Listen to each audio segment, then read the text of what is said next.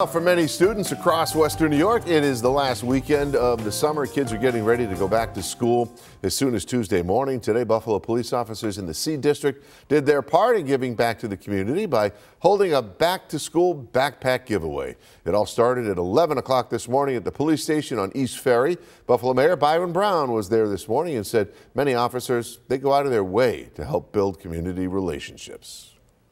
So again, I commend the Buffalo Police Department. I commend our officers for being such great citizens, for the relationship that they have built and continue to build with this community. The backpack giveaway today was just absolutely wonderful, and it was great to see the smiles on children's faces receiving backpacks from members of our Buffalo Police Department.